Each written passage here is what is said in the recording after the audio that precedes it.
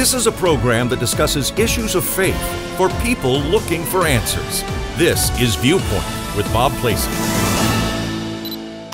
Today's guest is an advocate for empathy. I'm joined by Michael Andrews, who's the author of The Influential Christian, Learning to Lead from the Heart. He shares examples of how the men who followed Jesus were empathetic, and that is a key piece to ministering to others. And you practice being empathetic, Michael. It just seems like one of those things that should come naturally, but it should come, our heart should naturally say we want to do it, but how do we learn to do it?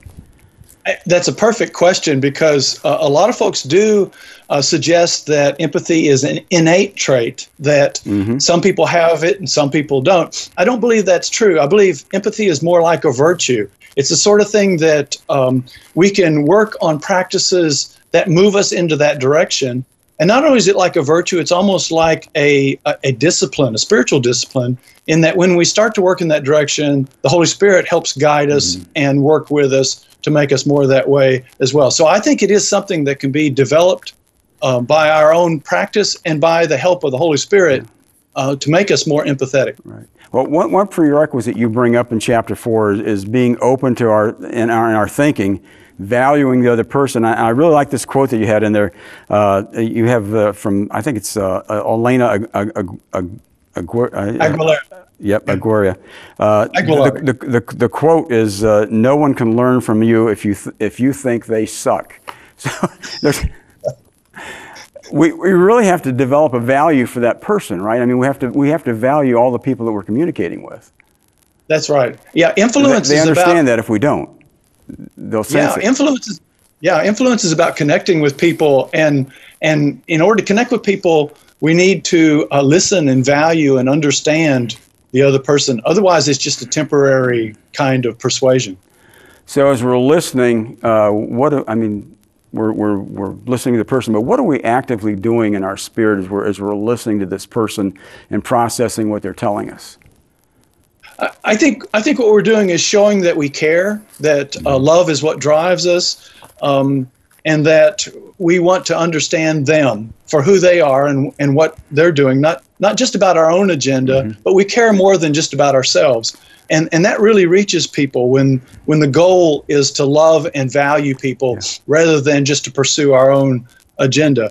A good example is in the Bible in Acts 17, where Paul comes to a city of Berea, and they are just really predisposed to listen to what he has to say and to be receptive to what he's saying. And they are really a good example for us of how we can be. Yeah. I think people understand that. Listening isn't just keeping our mouth shut, posing our next response to this person, but it really is, I think people understand that if they're sharing from their heart and you're listening to it, you're receiving something valuable from them. You're receiving a part of who they are, and we should show that, in that we appreciate the fact that they're sharing part of themselves.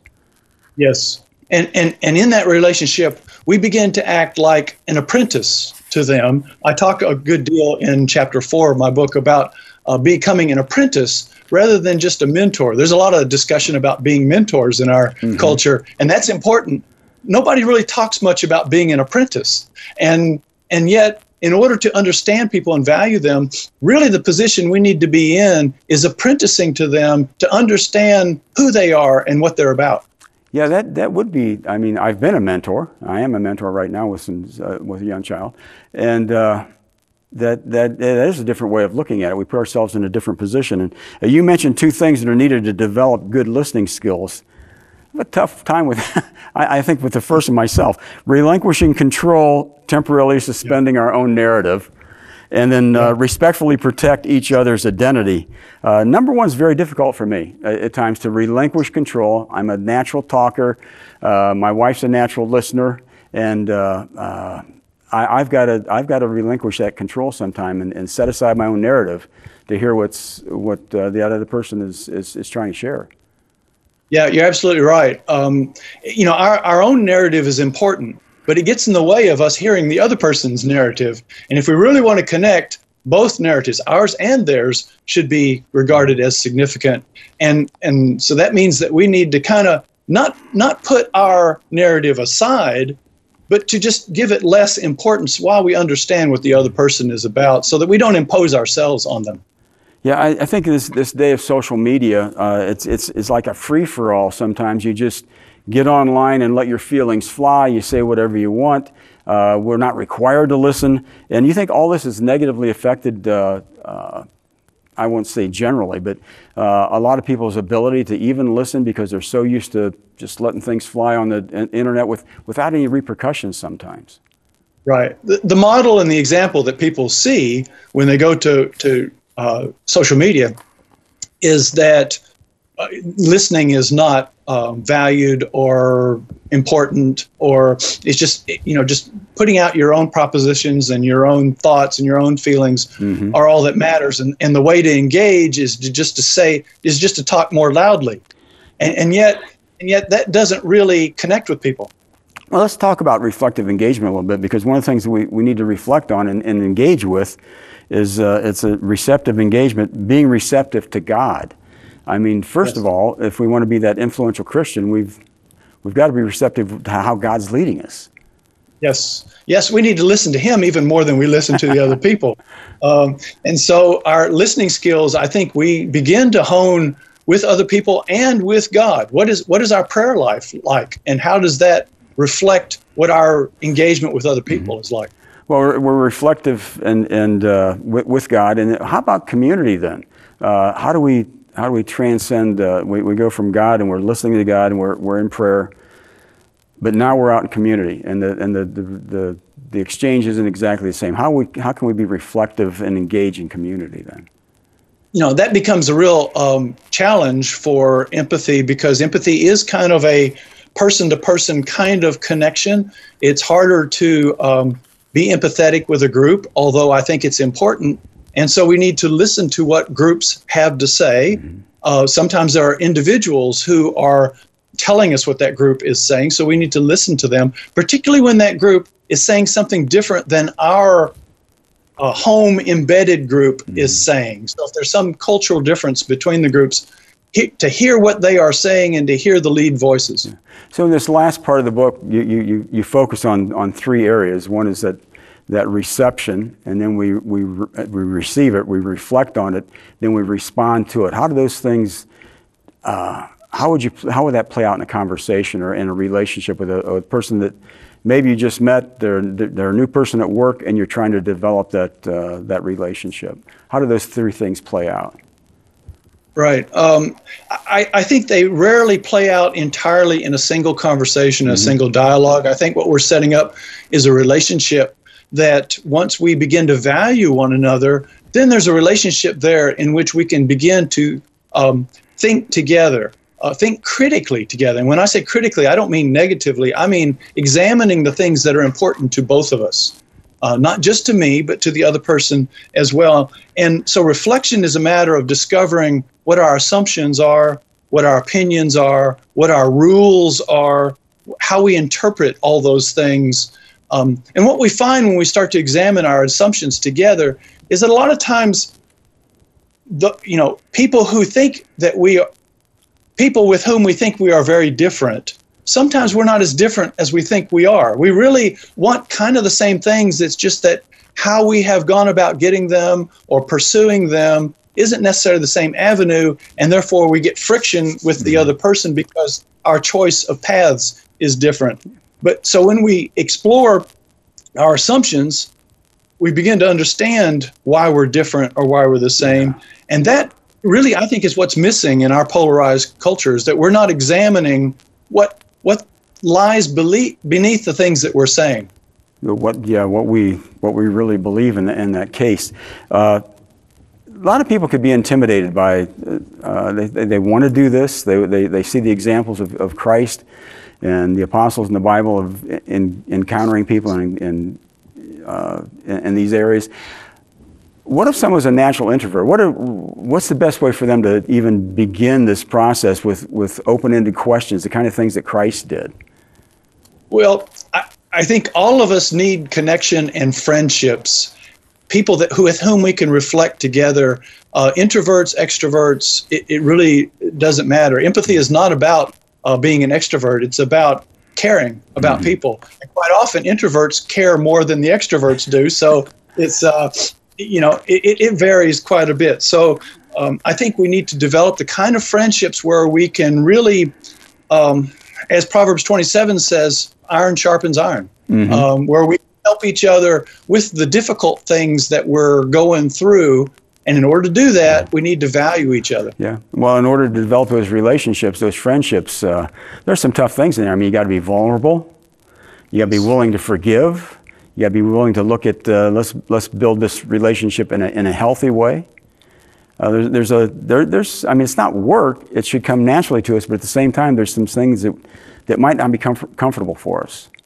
That's right. And it's the kind of work that really pays off better than anything else does. Because when we have those kinds of people in our lives, the people that we have influential relationships long term, there's really nothing more in our life that gives meaning to our lives more than those kinds of relationships. Let's talk about response for just a minute. The relationship is developed and we're working on those things. There's several ways we can respond before and after, during and after those conversations. Yes. How would you frame the responses of a new relationship?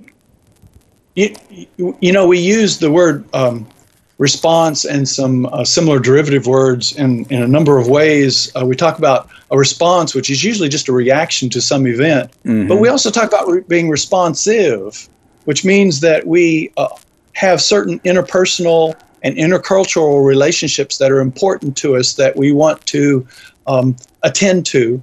And then there's the term responsibility, which includes all the social aspects around us. And so the question we need to ask ourselves is, how do the responses we make to other people communicate our responsibility to the other person or to the community, or how are our responses communicating something about what we value?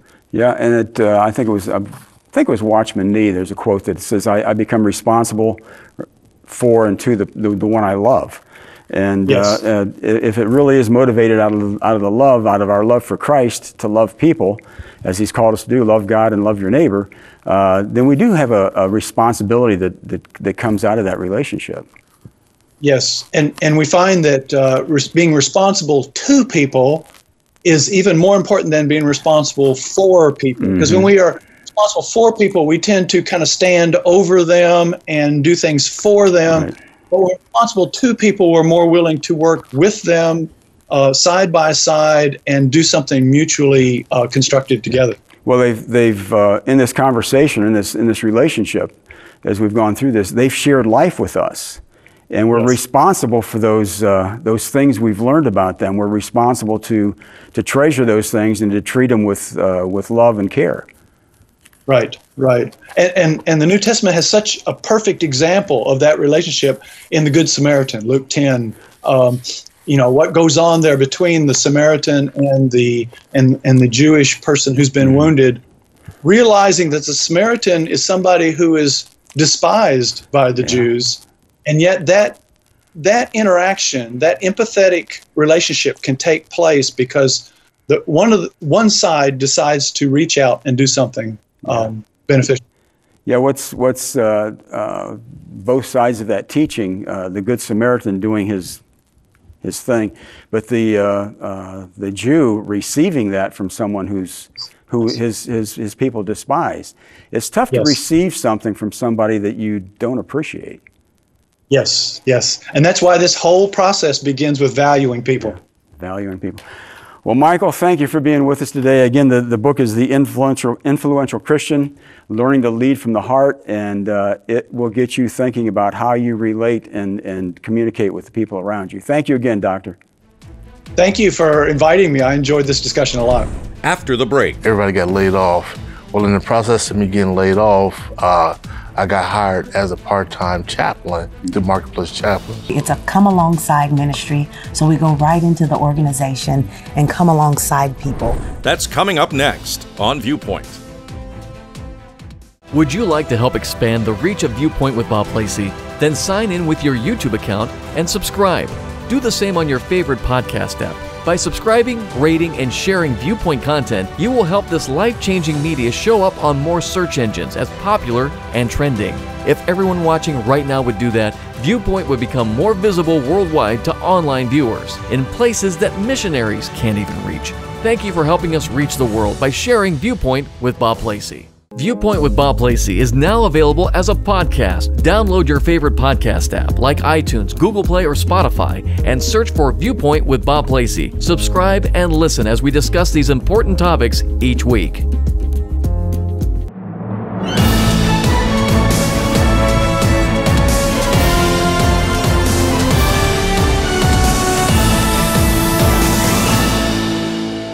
In a culture where employers might often try to keep Christ out, this couple has found a way to bring him back in, all with permission of the business owners. My guest is Veronica and Aaron McLaurin. When we first met, you were kind of involved in this ministry we're going to talk about, because we went to a luncheon together and you guys had just come in off of a factory floor. It's the Marketplace Chaplaincy. Okay, so Marketplace Chaplaincy came about. I was working at my job of something like 10, 11 years. Got laid off because of a back injury, and it was just that season to where the economy had took a turn and everybody got laid off. Well, in the process of me getting laid off, I got hired as a part-time chaplain to Marketplace Chaplains. And it was then, that I began to really get into the Word a little bit more and began to go outside the church walls and into the marketplace and begin to minister to that, which is a wonderful thing. Isn't it amazing how when God does call you to something like that, it drives you to the Word? You say, I wanted to get deeper into the Word because people are starting to ask you questions and people are starting to find, really get serious about your walk with Christ. How did he call you into the same? I mean, because that was fine for Aaron, but you had a job. You were ordained minister as well. Absolutely. About 6 years after Aaron, economy was still taking a bad turn, and there needed to be some cuts. And I just said, let's do it. It's here. And so I walked into the same thing. I think it was no more than 6 months. I knew God was calling me into the ministry of the marketplace as well. Opportunity came up and I prayed about it and I went for it. Wow. So. Tell me about the ministry itself, Marketplace Chaplaincy, because I've been involved in Christian ministries for quite a while. I won't tell you how long, but had never heard of. Of course, there's a lot of them you never hear of, but I'd never heard of it. Tell me about it. It's a wonderful ministry. And the way it kind of works is we go into the marketplace or into the company once a week. And we walk through the entire plant and we hold small, short conversations with people throughout the day. And we ask them how their day is going and this and that. And we don't expect or suspect that they'll reach out and say, hey, this is going on. But over time, we build a trust. We build a trust with the people, with the company and organization. And we might come over and we might visit a person. They may be fine those 2 or 3 weeks. But that 1 week, they may have lost a loved one, and that loved one may have been lost. They may have lost a loved one 2 cities over. Like, we here in Lima, and they may have lost somebody in Cleveland. Well, they can share that with us because, the management has already shared this person has lost somebody. Could you go over there and check up on them? We hold that conversation. They got their mindset on what has happened in Cleveland. Well, I could pray with that person right here in town, and then I can make a phone call, and within an hour or so, somebody in the Cleveland area, another chaplain, can go and visit that person at the hospital. Now, that struggle of that loved ones alone is by themselves. They now got God, and it just does a great connection. It's a great connection. The network is there. Yeah, absolutely. Awesome. So it's a national ministry. National ministry. It's a come alongside ministry. So we go right into the organization and come alongside people right where they are, the women, the men. They try to have a male and female chaplain at each site or organization. And you just come right alongside them. Most of the employees are just like, I can't believe I can just have somebody to talk to while I'm working. They love it. How did it feel walking out on the factory floor that first time? Well, I tell you, it was a little intimidating because you're walking through spaces where they're slicing pork and they're, creating melting plastic tubes. And so you actually dress like them. So you put on the smock and you go in as a person, you come right where they are. And God makes it really easy to talk because they don't find you threatening. You're not in your, your suit and tie. You just come right where they are. And one of the things that you don't do is you don't just start, Jesus Christ loves you and you need to know him. And you don't slap them over the head with the Bible. You just come right where they are and you ask, how's your day? How are things going? What kind of response do you get from the employers? Well, you say maybe the employer's all for it, but the production manager or somebody like that who's, you may be interrupting a little bit of his production that day. What kind of responses you're getting? Well, it all depends on the day. Some days it's hurry up and get that product out. Other days it may be hurry up and get that product out, but I'm so glad that you came because the morale, the tension, life just overtaken. And it's, when you go talk about organizations and companies, you're talking about groups of people, cliques, and so on and so forth. And so with one person affect, it may affect maybe 4 or 5 different people.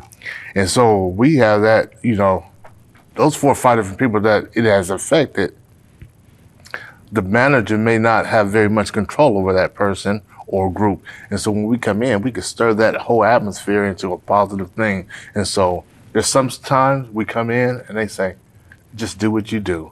Other times we have to get the product out. So it all depends on the day, but we certainly have those moments and we enjoy them. So the town that you're in, you're into what, 3 or 4 different plants? 3 or 4 different ones right now. Correct. Yes. And an insurance company as well. Yes. So how do you make that? Do you have to make that contact with the manufacturer, with the marketplace? Is that part of your responsibility? Well, actually, we have a supervisor, and they're kind of like the EDO. They're the director of a certain region, and they contact companies. They're constantly marketing to try to get more companies to join, and then they just assign us as chaplains to those companies. What are the kind of mistakes that somebody might be able to might make if they're over enthusiastic when they walk on that floor? Trying to get in front of God, trying to beat the person over the head with the Bible. Jesus this or God that. Trying to be God for them? Or That's absolutely. Right. That's the worst mistake that you can make because most of the time people, they want to do a good job because obviously they're at work. And then they also, they would love to share because we're people, that's just part of our nature. We want to share certain things and how things are going, whether it's good, bad, or ugly.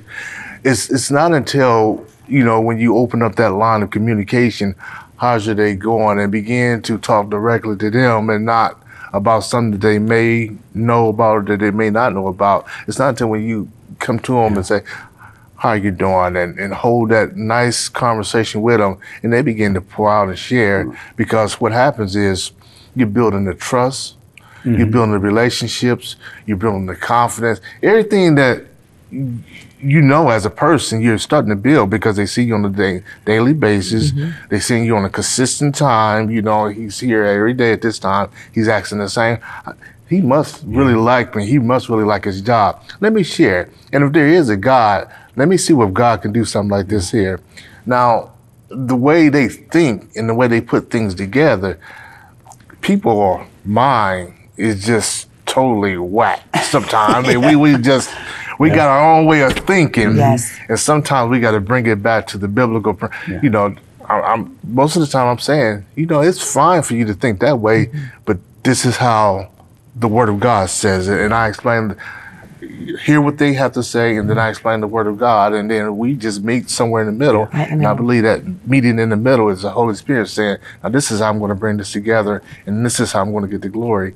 And now that experience of the Holy Ghost, the Spirit, the Spirit of what you was talking about, it's like, I'm so glad I talked to them. Now they're looking for a relationship on their own with God because they just had that experience. You mentioned relationship, and that's how Jesus was in. That's how he would come to people in a relationship attitude. He'd absolutely break bread with them, absolutely. Are there relationships that really continued on that you can look back on and say now that that relationship is developed, that person really has grown closer to Christ. Oh, yes. There are times when you speak with individuals on the floor and you can see the anxiousness on them. There's so many young people struggling with anxiety and being in the workplace and trying to work. There's one individual that I was able to continue to connect with, and you see them now getting stronger at work and they're confident. It's just a blessing. Yeah. It's a blessing. It is. It's all about the relationship. That's Absolutely. right. A lot of times they want things to happen just like that. And the blessing in that is that you get to explain and share with them. Nothing just happens just like that. It's going to be a day-to-day process, and the relationship is that you got to get up and you got to ask God to help you get through each day. And the things that you feel like there's a void or that you're missing, you're going to ask God for those, because that's how you build relationship. That's how you actually walk, in a relationship with God. And so when I look back over some of the stories that, people was going through, I'm talking about the loss of a loved one or a divorce, or they didn't think they was going to make it through the job because of whatever reason. And then 2 or 3 years later, we come in and they say, I remember when I was going through this here, like, yeah, God is good. And, their relationship has grown, yours has grown, and it's just phenomenal how God works. Do you ever get people asking you about the company, something that's more business oriented, or they want some insider information? I mean, how do you deal with that? Is that some kind of a place where you could get really tripped up if you're not careful? You can, if you're not careful. Just had a challenge like that this past week.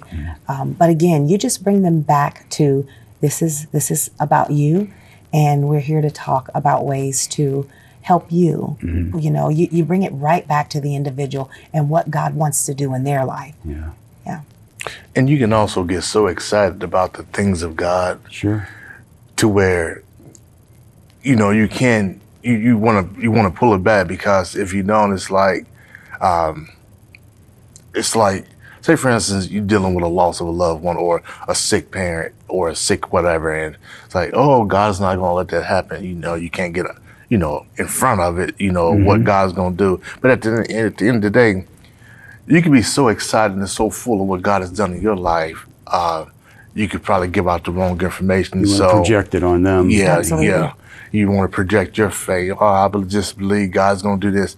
You just want them to be, right where they're at, and just kind of build them. So, yes, you can, sometimes get overexcited. But at the end of the day, that's just one of those beginning mistakes that you have to work through, and just allow the Spirit to teach you. To find out more about the workplace ministry of Veronica and Aaron, look up our show notes on the YouTube page or the website below.